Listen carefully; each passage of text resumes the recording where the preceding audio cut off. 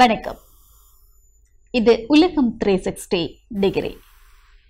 மற்றொரு உலகம் 360 டிகிரியின் மூலமாக நாங்கள் சந்தித்திருக்கிறோம். என்றும் உலகளாவிய ரீதியில் முக்கியமாக பேசப்படக்கூடிய செய்தியினுடைய பின்னணி பற்றியும் நாங்கள் பார்க்க இருக்கிறோம். உலகளாவிய ரீதியில் கொரோனா வைரஸ் தொற்றால் கடந்த 24 மணி நேரத்தில் 2,28,102 பேர் பாதிக்கப்பட்டுள்ளதாக சுகாதார அமைப்பு தெரிவித்திருக்கிறது. அது மட்டுமல்லாது அமெரிக்காவில் 3வது நாளாகவும் புதிய உச்சமாக ஒரே நாளில் 71,000க்கும் மேற்பட்டவர்கள் கொரோனா தொற்றால் பாதிக்கப்பட்டிருப்பதாகவும் செய்திகள் உலா வந்து கொண்டிருக்கின்றன. கொரோனா வைரஸ் தொற்று உலகை கலங்கடித்து வரக்கூடிய நிலையில் அதனுடைய தோற்றம் பற்றி இன்னும் சர்ச்சை தொடர்ந்து கொண்டிருக்கிறது. இந்த நிலையில் உலக சுகாதார நிறுவனத்தின் 2 நிபுணர்கள் சீனாவுக்கு விரைந்திருக்கிறார்கள். அவர்கள் கொரோனாவின் தோற்றம் பற்றி அடுத்த 2 நாட்களில் ஆய்வு செய்ய இருப்பதாகவும் செய்திகளில் நாங்கள் பார்க்கக்கூடியதாக இருக்கிறது. அது மட்டுமல்லாது ஆஸ்திரேலியாவில் வசிக்கக்கூடிய ஆயிரக்கணக்கான ஹாங்காங் குடிமக்களுக்கு நிரந்தர வதிவிட உரிமை வழங்குவது மற்றும் ஏற்கனவே வழங்கப்பட்டிருக்கக்கூடிய விசாவின் கால எல்லையை நீட்டுவது என்று புதிய அறிவிப்புகளை ஆஸ்திரேலிய அரசு அறிவித்திருக்கிறது. மத்திய ஆசிய நாடான கஜகஸ்தானில் கொரோனாவை விட கொடிய நோய் பரவுவதாக அந்த நாட்டில் வாழக்கூடிய சீன குடிமக்களை சீனா எச்சரித்து வருகிறது. கஜகஸ்தானில் இருக்கக்கூடிய சீன தூதரகம் பெயரிடப்படாத நுரையீரல் அழற்சி நோயால் அதாவது நிமோனியா என்றும் கூறப்படுகிறது. இந்த ஆண்டு முதல் 6 மாதங்களில் மட்டும் 1,772 பேர் உயிரிழந்திருப்பதாகவும் தெரிவிக்கப்பட்டிருக்கிறது. இவ்வாறான செய்திகள் இன்றைய நாளேடுகளில் இடம்பெடுத்திருக்கக்கூடிய நிலையில் இன்று நாங்கள் உலகம் 360 டிகிரியில் பார்க்கக்கூடியது கொரோனா வைரஸ் பரவல் அச்சத்துக்கு இடையே சிங்கப்பூரில் நேற்று நடைபெற்ற நாடாளுமன்ற தேர்தல் ஆளும் மக்கள் செயல் கட்சி 83 இடங்களை கைப்பற்றி ஆட்சியை தக்க வைத்திருக்கிறது. இச்செய்தி தொடர்பான பின்னணி குறித்து ஆராய்கிறது இன்றைய உலகம் 360 டிகிரி. சிங்கப்பூரில் கடந்த 1959ஆம் ஆண்டிலிருந்து மக்கள் செயல் கட்சி தான் ஆட்சியில் இருந்து வரக்கூடிய நிலையில் இந்த முறையும் ஆளும் கட்சிக்கு மக்கள் வாக்களித்திருக்கக்கூடிய நிலையை நாங்கள் பார்க்கக்கூடியதாக இருக்கிறது. எதிர்கட்சியான தொழிலாளர்கள் கட்சி எப்போதும் இல்லாத வகையில் 10 இடங்களை கைப்பற்றியிருக்கிறது. மக்களின் மனதை வென்ற கட்சியாக ஆளும் மக்கள் செயல் கட்சி இருக்கிறது என்ற ஒரு விடயத்தை நாங்கள் இங்கே பதிவு செய்து கொள்ளலாம். தென்கிழக்கு ஆசிய நாடான சிங்கப்பூரில் பிரதமர் லீ செயின் லூங் தலைமையிலான மக்கள் செயல் கட்சியின் ஆட்சி தொடர்கிறது. இவருடைய ஆட்சி காலம் உடைய இன்னும் 10 மாதங்கள் இருக்கக்கூடிய நிலையில் இந்த தேர்தல் குறித்து அறிவிக்கப்பட்டிருந்தது. இந்த நிலையில் கொரோனா அச்சுறுத்தலுக்கு மத்தியில் பாராளுமன்ற தேர்தல் நேற்று நடைபெற்றிருக்கிறது. முகக்கவசம் கையுறைகள் அணிந்தபடி சமூக இடைவெளியை பின்பற்றி மக்கள் தங்களுடைய வாக்குகளை பதிவு செய்திருக்கிறார்கள். வாக்களிக்க வழக்கமான நேரத்தை விட கூடுதலாக 2 மணி நேரம் வழங்கப்பட்டிருந்தது. அது மட்டுமல்லாது இந்த கொரோனா அச்சுறுத்தல் காரணமாக வாக்குச்சாவடிகள் எண்ணிக்கையும் அதிகரிக்கப்பட்டிருந்ததாக தெரிவிக்கப்பட்டிருக்கிறது. வாக்குப்பதிவு முடிந்தவுடன் வாக்குகள் எண்ணக்கூடிய பணியும் ஆரம்பிக்கப்பட்டிருந்தது. இதில் ஆளும் கட்சி மீண்டும் ஆட்சியையும் கைப்பற்றியிருக்கிறது. மொத்தம் போட்டியிட்டு 93 இடங்களில் 90% இடங்களில் ஆளும் கட்சி வெற்றி பெற்றிருக்கிறது. அதாவது மொத்த வாக்குகளில் 61% வாக்குகளை ஆளும் கட்சி பெற்றிருக்கிறது. அதே வேளையில் எதிர்கட்சியான அந்த எதிர்கட்சி 10 இடங்களை பெற்றிருப்பதாகவும் நாங்கள் செய்திகளில் பார்க்கக்கூடியதாக இருந்தது. அதாவது எதிர்பார்த்த அளவுக்கு வலுவான வெற்றி கிடைக்கவில்லை என்றாலும் மக்கள் அளித்துள்ள இந்த சிறந்த வெற்றி இது என்றும் 61% வாக்குகள் என்பது மிகவும் மதிப்புமிக்கது என்றும் தான் கருதுகிறேன் என்று தேர்தல் முடிவுகள் குறித்து சிங்கப்பூர் பிரதமர் லீ செயின் லூங் தெரிவித்திருக்கிறார். அவருடைய கருத்தையும் பதிவிட்டிருக்கிறார். அது மட்டுமல்லாது அதாவது மக்கள் செயல் கட்சி மக்கள் மத்தியில் தொடர்ந்தும் ஆதரவு இருப்பதையே தற்போதைய தேர்தல் எடுத்துரைக்கிறது என்ற விடயத்தையும் அவர் குறிப்பிட்டிருந்தார். கடந்த 2015ஆம் ஆண்டு நடைபெற்ற தேர்தலில் மக்கள் செயல் கட்சி 69.9% வாக்குகளை பெற்றிருந்தது. கடந்த தேர்தலில் 880 வாக்குப்பதிவு மையங்கள் அமைக்கப்பட்டிருந்த நிலையில் கூட்டத்தை தவிர்க்க தற்சமயம் 1100 வாக்குப்பதிவு மையங்கள் அமைக்கப்பட்டிருப்பதாகவும் கூறப்படுகிறது. ஆக கடந்த 2015ஆம் ஆண்டு தேர்தலில் மக்கள் செயல் கட்சி 69.9% வாக்குகள் பெற்ற நிலையில் இந்த முறை 61% வாக்குகளை மட்டுமே பெற முடிந்திருக்கிறது. சிங்கப்பூரில் உள்ள அல்ஜுனைட் செங்காங் குழு தொகுதிகளையும் ஹவாங் தனி தொகுதியையும் வென்று முதன்முறையாக 10 இடங்களை தொழிலாளர்கள் கட்சி பிடித்திருக்கிறது. இதில் மிக முக்கியமாக குறிப்பிட வேண்டிய விடயம் என்னவென்றால் 2 குழு தொகுதிகளையும் ஆளும் மக்கள் செயல் கட்சி இழந்திருப்பதும் இதுவே முதன்முறையாக பார்க்கப்படுகிறது. தற்போது தொழிலாளர் கட்சியை சேர்ந்த 10 நாடாளுமன்ற உறுப்பினர்களுடன் மேலும் 2 தொகுதி இல்லாத உறுப்பினர்கள் என்று மொத்தம் 12 எதிர்க்கட்சி உறுப்பினர்கள் நாடாளுமன்றத்தில் இடம் பிடிப்பார்கள் என்பது குறிப்பிடத்தக்கது. கொரோனா வைரஸ் பரவலை அரசு எப்படி கையாண்டது என்பதற்கான மதிப்பெண் இத்தேர்தல் தான் என்று கூறப்படுகிறது.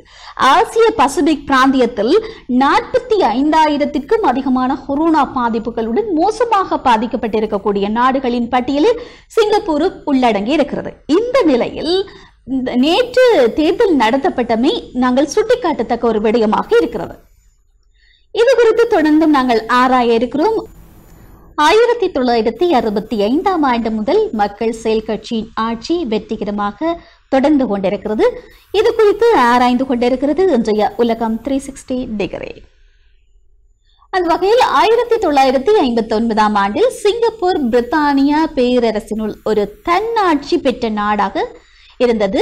யூசுப் பின் இசாக் என்பவர் அந்த நாட்டு தலைவராகவும் லீ குவான் யூ பிரதமராகவும் பொறுப்பேற்றார்கள். 1963 ஆகஸ்டில் சிங்கப்பூர் ஒரு தலைப்பட்சமாக தன்னை முழு விடுதலை பெற்ற நாடாக அறிவித்துக் கொண்டது.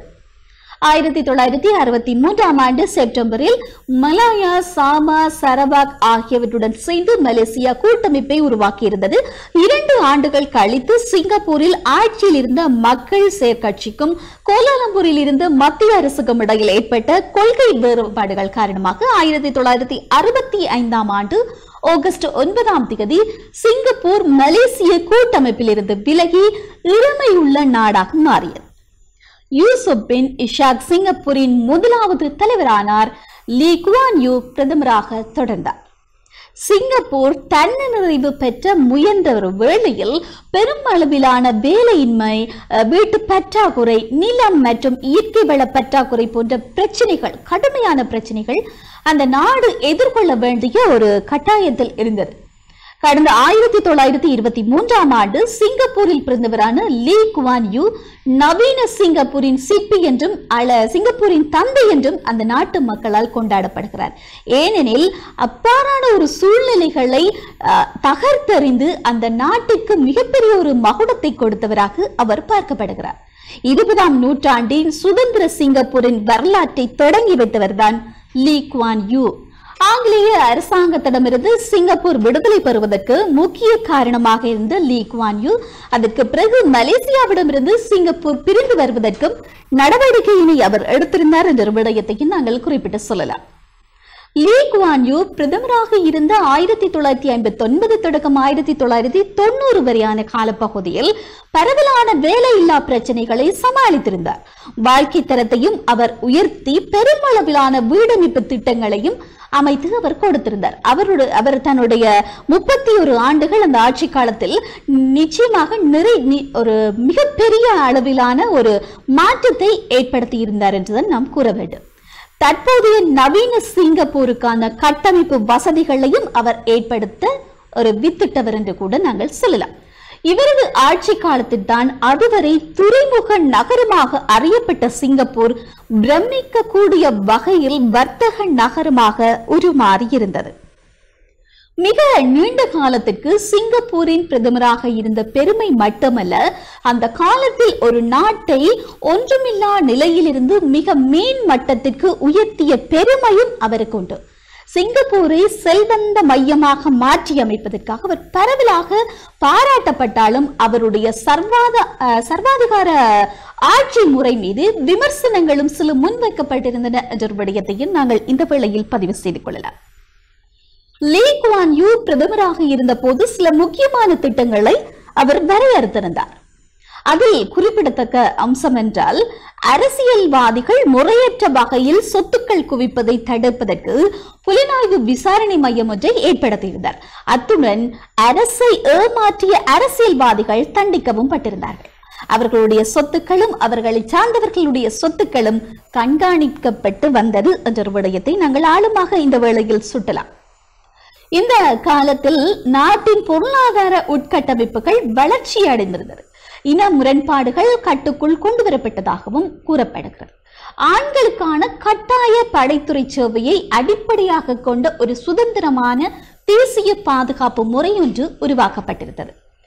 சிங்கப்பூரின் ஆட்சி மொழியாக சீனாய், மலாய், தமிழ் இந்த மூன்றுக்குமே முக்கியத்துவம் கொடுத்தவரும் லீ குவான் யூ என்று நாங்கள் கூறினால் மிகை அல்ல. அரசாங்கத்திலிருந்து அறிக்கையோ ஆணையோ எது வெளியானாலும் அது தமிழிலும் வெளியிடப்பட வேண்டும் என்பது அவருடைய ஒரு உத்தரவாக அமைய பெற்றிருந்தது. மிகவும் ஒரு நல்லதொரு விடயத்தை அவர் அங்கே ஏற்படுத்தி இருந்தார். நிச்சயமாக தமிழுக்கு என்றொரு மரியாதையும் ஒரு அங்கீகாரத்தையும் அவர் கொடுத்திருந்தார். சிங்கப்பூரில் இருக்கக்கூடிய மற்ற இந்திய வம்சாவளியினர் அதாவது தமிழுக்கே இந்த ஒரு முக்கியத்துவம் என்று அவரிடம் கேட்டிருந்தார்களாம். அப்போது அவர் கூறிய பதில், நீங்கள் எல்லாம் வாணிபம் செய்வதற்காக எங்களுடைய நாட்டுக்கு வந்தவர்கள், தமிழர்களோ எங்களுடைய விடுதலைக்காக போராடி உயிர் தந்தவர்கள் என்று லீ குவான் யூ பதில் கொடுத்திருந்தார் என்ற விடயத்தையும் நாங்கள் இந்த வேளையில் பதிவு செய்யலாம். லீ குவான் யூ ஆட்சியில் கடுமையான சட்டங்கள் சிங்கப்பூரில் இயற்றப்பட்டிருந்தன. அதாவது சாலையில் எச்சி உமிழ்ந்தால் பிதம்படி பொதுமக்களுக்கு பாதிப்பு ஏற்படுத்தக்கூடிய வகையிலான சட்டவிரோத செயல்கள் யாராவது ஈடுபட்டால் உடனடியாக சிறை தண்டனை, போதைப் பொருட்கள் உட்கொண்டாலோ அல்லது பகிர்ந்தாலோ மரண தண்டனை, இப்படியான சட்டங்களால் அந்த நாடு மிகவும் கடுமையாக அதிர்ந்து போயிருந்தது.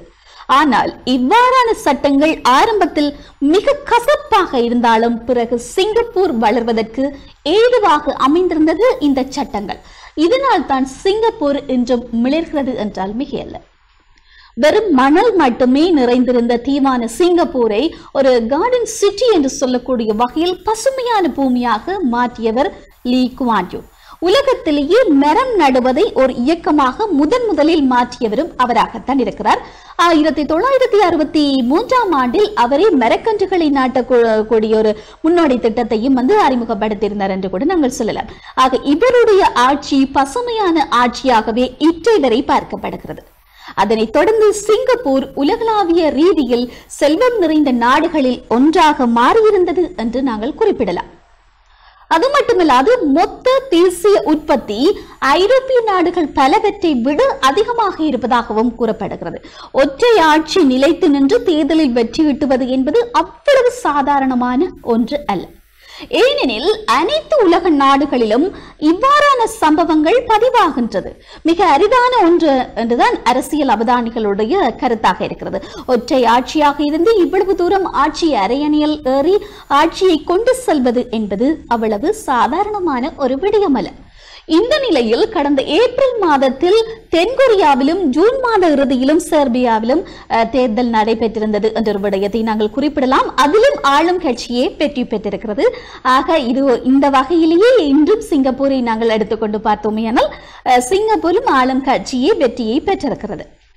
நாட்டின் ஸ்தாபக தந்தையும் நீண்டகால ஆட்சியாளருமான லீ குவான் யூவின் மகன் லீ செயின் லூங் 2004 ஆண்டு முதல் அரியணையில் பெற்றிருக்கிறார். ஆனால் வரவிருக்கக்கூடிய கால அவகாசம் அவரது கடைசி காலமாக இருக்கும் என்றும் சிலர் கருத்துக்களை முன்வைத்திருக்கிறார்கள்.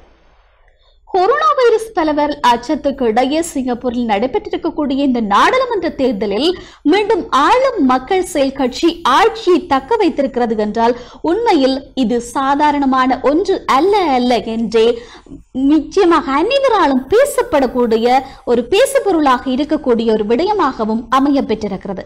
சற்றும் அசராமல் ஒரே கட்சி ஆட்சியை தன்னகத்தை வைத்திருக்கிறது என்றால் பிரமிப்படைய வைக்கிறது என்கிறார்கள் ஆய்வாளர்கள். அத்துடன் மக்களின் மனதை வென்ற கட்சியாகவே மக்கள் செயல் கட்சியும் பார்க்கப்படுகிறது. மீண்டும் நாளை சந்திப்போம். பிரிதொரு செய்தியின் செய்தியினுடைய பின்னணியோடு. வணக்கம்.